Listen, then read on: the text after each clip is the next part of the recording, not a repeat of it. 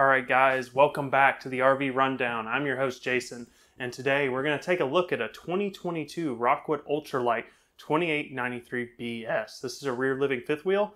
Let's take a look at it.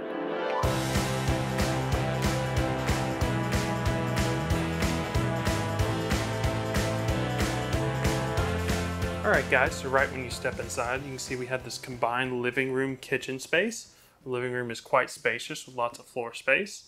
Across from our TV, we have our two theater seats. These have a cup holder in the center as well as some storage. And this does have 110 outlet as well as USB ports. These are manual recliners and they have electric lumbar support. We also have a little storage on either side of the armrests. In the back of the unit, you can see we have a large couch. This does pull out into a trifold bed, which is very nice.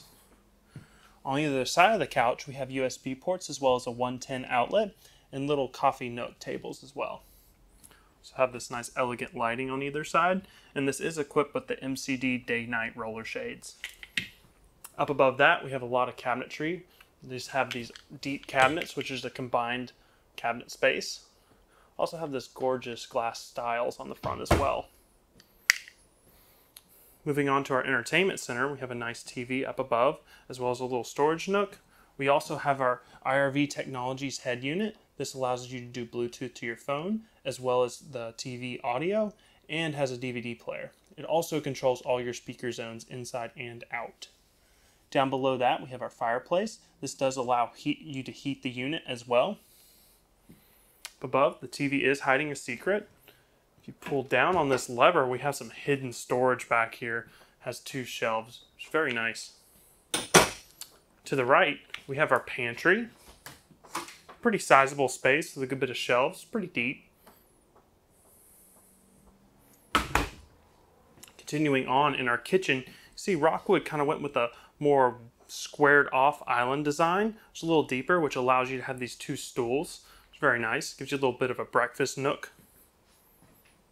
Spinning around, we can see we have a Magic Chef microwave as well as a Magic Chef oven. This oven does have a 3-burner cooktop as well as a glass cover. Down below that, we have this nice deep storage drawer.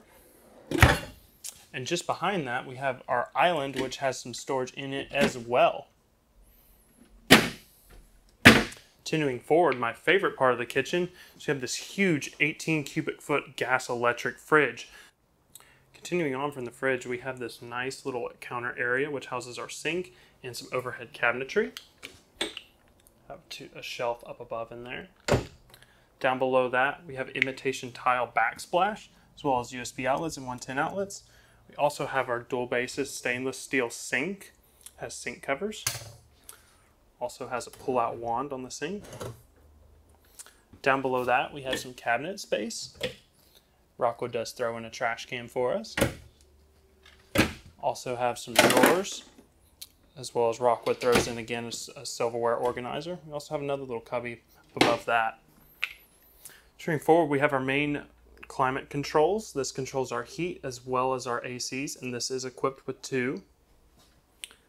Continuing on, we have our dinette. Rockwood builds a very nice dinette. It does have deep seating, as well as I love this freestanding dinette table. It folds down flat, and you can actually take it outside because it is freestanding. It's a very solid table as well. This does also drop down into a bed. And down below each seat, we have these nice big pull-out storage drawers. Let's move on upstairs. As we come up the stairs, see in this hallway, we have our main control panel, which controls our lights and our slide-outs. This also integrates with Rockwood's app, so you can control all this from your phone. Next to that, we have a MaxxAir vent fan remote control. That vent fan is located up above in the kitchen. We also have another one located in the bathroom, which we'll check out in just a second. Stepping up just to our left, we'll go into our bathroom. Here we can see we have a nice spacious shower as well as our toilet down below to the left, and we also have some cabinetry. These are deep cabinet cubbies with plenty of room for towels. Also have a storage up above the toilet. Oh, and down below that, we also have another one of those MaxxAir vent fan controls. And that vent fan is located up above in the center of the room. Moving over, we have another one of those stylish lights up above our medicine cabinet. Features a little bit of storage. Down below that, we have our sink. We have a little bit extra counter space to the side. And down below that, we have a cabinet, a little cubby. And also under that little countertop overhang, we have a 110 outlet, great for plugging in hair dryers. We have our shower as well. This features a skylight for taller folks. This also is a pretty big space. We have a nice little seat inside if you need to sit down in the shower. Also, this is equipped with a shower miser system. I'll link a video up in the corner explaining that. Moving out of the bathroom, let's go into the bedroom.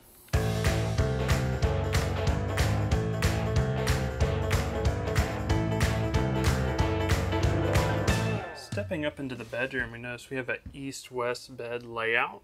This is a queen bed.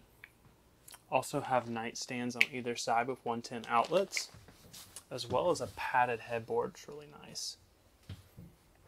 Up at the nose, we have our walk-in closet. This has mirrors as well as some wood accents. Makes the room feel a little bit bigger. The closet has two long shelves up above. Down below that, mounted underneath, we have a kind of a modern style hanging rod system. And down below that, we have 3 shelves as well as some power back here. We also have washer dryer prep as well to the right. And the switch to the right controls our accent lighting up above the doors. Over to the left, we have 2 cabinets. We also have a hanging rod in this area. And this shelf is removable, so you can utilize that hanging rod. Down below that, we have 2 drawers, pretty deep drawers. Now up under our bed, it is strut assisted, and we have quite a little bit of underbed storage. These 2 boxes house our Suburban griddle that comes with the unit. We'll take a look at that when we go outside. But you'll notice underneath this bed, I have this aluminum frame up. This is something Rockwood does that I really like. That gives a lot more durability than just a wood frame up. Across from our bed, I have a little dresser. This dresser has a solid surface on top, as well as 4 very deep drawers. Up above that, we have a backer for our TV, as well as hookups for our TV. Alright guys, that about wraps up the inside. Let's go check out the outside. Alright guys, here on the outside of our Rockwood, we'll start here at the front cap. See this unit is equipped with a Curt turning point hitch. Also have some nice LED docking lights up above that. Down below we have our front storage area. You see this is equipped with 2 batteries, and we also have our battery cutoff in there. And this also is equipped with an inverter. Over here we have our docking lights, as well as a Go Power solar port on the outside. Moving around to the door side, up in the front here, we can see we have one side of our saddlebag propane tanks. Next to that, we have our main pass-through storage area. Pretty spacious storage area. Also have a little hanging area for all our tools. And across the way, you can see our water filter over there for easy access. And also on that wall is our inverter. Moving along, this does have the MORryde step-above steps, and these are strut assisted, making it a little easier to get them up and down. This unit also has 2 large awnings spanning our patio side. Very nice. Toward the back, we have our outdoor kitchen area. We have our Suburban griddle we mentioned inside, as well as a little table, and this rides on Rockwood's rail system. We also have outside speakers out here as well. And toward the back here, we have a little port. This is a spray port, which the hose is in the other side of the docking station, which we'll get to in a minute. Around back, we have our ladder for roof access. We also have prep for a Furrion backup camera. And down below, we have a 2-inch receiver hitch.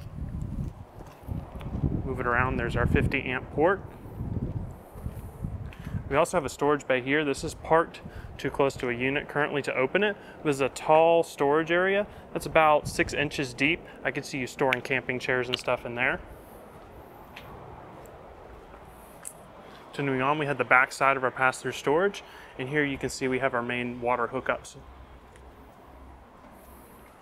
Continuing on, we have our level controller. This has 4-point electric level up. Alright guys, that concludes the Rockwood fifth wheel. If you have any questions or comments, feel free to leave them down below. And until next time guys, happy camping.